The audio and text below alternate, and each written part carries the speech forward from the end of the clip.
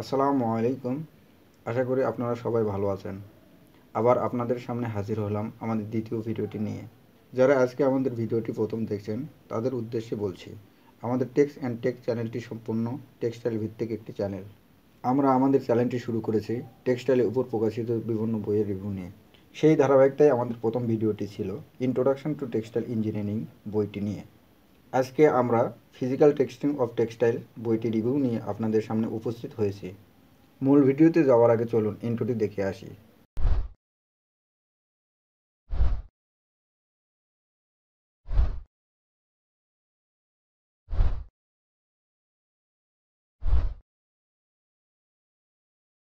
Physical texting of textile বইটির লেখক BP সাবিলি। তিনি ব্র্যাডফোর্ড ইউনিভার্সিটি থেকে টেক্সটাইল টেকনোলজির উপর পিএইচডি করেন। বইটি প্রথম প্রকাশিত হয় 1999 সালে উডেড পাবলিশিং লিমিটেড থেকে। বইটির গায়ে কোনো মুদ্রিত মূল্য না থাকলেও অনলাইন থেকে হার্ড কপি প্রিন্ট করাতে চাইলে আপনাকে একটি নির্দিষ্ট পরিমাণ ডলার খরচ করতে হবে। চলুন আমরা বইটির ভিতরে প্রবেশ করি। বইটিতে মোট 11টি চ্যাপ্টার রয়েছে, যা শুরু হয়েছে ইন্ট্রোডাকশন নামক একটি চ্যাপ্টার দিয়ে, যেখানে টেক্সটাইল ম্যাটেরিয়ালকে টেস্ট করার বিভিন্ন কারণ, textile production monitoring system, production এর উন্নতিকরণ এবং গবেষণা নিয়ে আলোচনা করা হয়েছে। এছাড়াও টেক্সটাইল ম্যাটেরিয়াল এর মেজারমেন্ট নিয়ে বিস্তারিত আলোচনা করা হয়েছে। টেক্সটাইল ম্যাটেরিয়াল এর কোয়ালিটি, ময়েশ্চার এগেন্ট প্রপার্টি এর উপর অনেকাংশে নির্ভর করে। তাই দ্বিতীয় চ্যাপ্টার এর নামকরণ করা হয়েছে টেক্সটাইল অ্যান্ড ময়েশ্চার। টেক্সটাইল এর ডাইমেনশনাল, মেকানিক্যাল এবং ইলেকট্রিক্যাল প্রপার্টি এর উপর ময়েশ্চার এর প্রভাব নিয়ে এ অধ্যায়ে আলোচনা করা হয়েছে। বইটির তৃতীয় চ্যাপ্টারে ফাইবার ডাইমেনশন নিয়ে আলোচনা করা হয়েছে। ইয়ান এর প্রপার্টির উপর ফাইন ফাইবার এর একটি গুরুত্বপূর্ণ প্রভাব রয়েছে। এই চ্যাপ্টারে ফাইবার ফাইননেস পরিমাপ করার বেশ কয়েকটি পদ্ধতি বর্ণনা করা হয়েছে। এছাড়াও ফাইবার এর বিভিন্ন প্রপার্টি পরিমাপের ক্ষেত্রে কম শর্টার, ওয়ার ফাইবার ডায়াগ্রাম, মেশিং এর ব্যবহার সম্পর্কে আলোকপাত করা হয়েছে। আমরা জানি প্রস্তুতকৃত ফেব্রিক এর কোয়ালিটি ইয়ান এর কোয়ালিটির উপর সম্পূর্ণরূপে নির্ভরশীল। ভালো কোয়ালিটির ইয়ান মেজারমেন্ট করার জন্য ইয়ান এর বিভিন্ন প্রপার্টি টেস্ট করা অত্যন্ত গুরুত্বপূর্ণ। তাই এই বইটি চতুর্থ অধ্যায়ে সাজানো হয়েছে ইয়ান এর বিভিন্ন টেস্ট নিয়ে, যেমন কাউন্ট, টুইস্ট, ইভেননেস, হেয়ারিনেস। ইয়ান অথবা ফেব্রিকের স্ট্রেন্থ প্রদান করা হয় ইন ইউজ এর উপর ভিত্তি করে।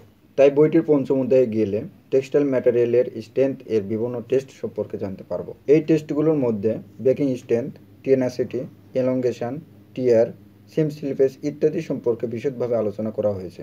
আর এই অধ্যায়ে সবচেয়ে গুরুত্বপূর্ণ বিষয় হলো এখানে ফাইবার স্ট্রেংথ, ইয়ান স্ট্রেংথ, ফেব্রিক স্ট্রেংথ সম্পর্কে আলাদাভাবে বর্ণনা করা হয়েছে। বইটি পরবর্তী অধ্যায় ডাইমেনশনাল স্টেবিলিটি। এই অধ্যায় পড়লে আমরা ফেব্রিক এর বিভিন্ন ধরনের সিঙ্কেজ এর কারণ এবং সিঙ্কেজ মেজারমেন্ট এর বিভিন্ন ধরনের টেস্ট সম্পর্কে বুঝতে পারবো। আমরা একটি গার্মেন্টস কতদিন ব্যবহার করব তা নির্ভর করে সার্ভিসএবিলিটি এর উপর। একটি গার্মেন্টস এর সার্ভিসএবিলিটি পরিমাপ করা হয় গার্মেন্টস ফিলিং টেস্ট, অ্যাব্রাশন টেস্ট এর মাধ্যমে। উক্ত টেস্টগুলো বিভিন্ন পদ্ধতি আমরা এই অধ্যায়ে পড়লে বুঝতে পারবো। ফেব্রিকের সবচেয়ে গুরুত্বপূর্ণ প্রপার্টি হচ্ছে এর কমফোর্টনেস। যদি একটি গার্মেন্টস এর কমফোর্টেবিলিটি না থাকে তবে কাস্টমার এর নিকট কোনো ভ্যালু থাকে না। কাস্টমার এর চাহিদার কথা বিবেচনা করে গার্মেন্টসের বিভিন্ন ধরনের কমফোর্ট টেস্ট, যেমন থার্মাল কমফোর্ট, সেন্সোরিয়াল কমফোর্ট ইত্যাদি নিয়ে আলোচনা করা হয়েছে। কোনো একটি পোশাক কেনার পর কাস্টমার এর প্রথম অভিযোগ থাকে কালার এর স্থায়িত্ব নিয়ে। কালার এর স্থায়িত্ব নির্ভর করে বিভিন্ন ধরনের ডাই, নির্দিষ্ট কিছু শেড এবং কিভাবে ডাইং প্রক্রিয়া সম্পন্ন করা হয়েছে সেই বিষয়গুলোর উপর। কালার এর স্থায়িত্ব পরিমাপ করার জন্য বিভিন্ন ধরনের টেস্ট রয়েছে, যা এই অধ্যায়ে আলোচনা করা হয়েছে। আমরা যে কোনো পোশাক কিনতে চাইলে প্রথমে যাচাই করি এর হ্যান্ডফিল কীরকম। ফেব্রিকের হ্যান্ডফিল টেস্ট করার জন্য গার্মেন্টসের বিভিন্ন ধরনের টেস্ট রয়েছে, যার মধ্যে অন্যতম Shirley stiffness test, fabric thickness test, fabric friction test, যা দশম অধ্যায়ে এর অন্তর্ভুক্ত করা হয়েছে। এই বইটির সর্বশেষ অধ্যায় কোয়ালিটি। আপনারা অধ্যায়টির নাম শুনে বুঝতে পারছেন এই অধ্যায়ে ফেব্রিকের কোয়ালিটি এবং কোয়ালিটি কন্ট্রোল এর টেস্ট নিয়ে আলোচনা করা হয়েছে। এই বইটির সবচেয়ে উল্লেখযোগ্য ও প্রয়োজনীয় বিষয় হলো প্রত্যেকটি অধ্যায়ের শেষে রেফারেন্স বই এর তালিকা দেওয়া হয়েছে। আপাতত এই ছিল ফিজিক্যাল টেস্টিং অফ টেক্সটাইল বইটির বুক রিভিউ। ভিডিওটি ভালো লেগে থাকলে অবশ্যই লাইক, কমেন্ট, শেয়ার এবং চ্যানেলটি সাবস্ক্রাইব করতে ভুলবেন না। সবার আগে আমাদের পরবর্তী ভিডিওটি দেখতে চাইলে অবশ্যই নোটিফিকেশন বেল আইকন এ ক্লিক করুন। আর আমাদের প্রথম ভিডিওটি দেখতে চাইলে ডেসক্রিপশন বক্স এ দেওয়া লিঙ্ক এ ক্লিক করুন।